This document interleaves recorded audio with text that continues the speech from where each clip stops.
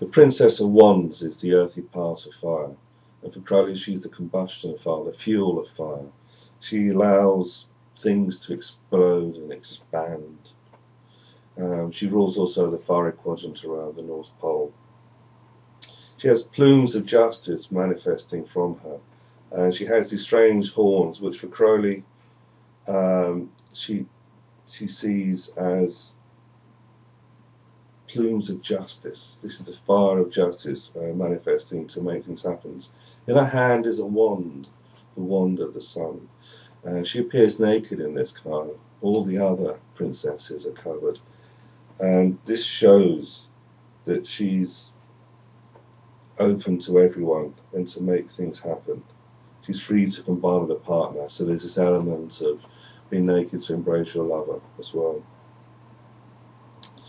The shape of the flames that she has in there is redolent of the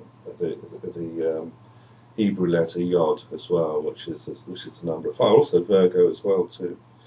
Beside her, the altar is burning fiercely, and you can see ram's heads and other animals around.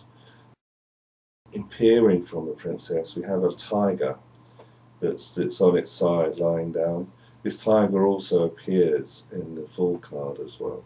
So the princess is very much this idea of spring, of energy, of power, of passion. The Princess of Wands is a woman who is full of energy and can be vengeful, but she loves to live life. She loves to express life. Don't cross her, because you never know what forces of hell she might unleash on you.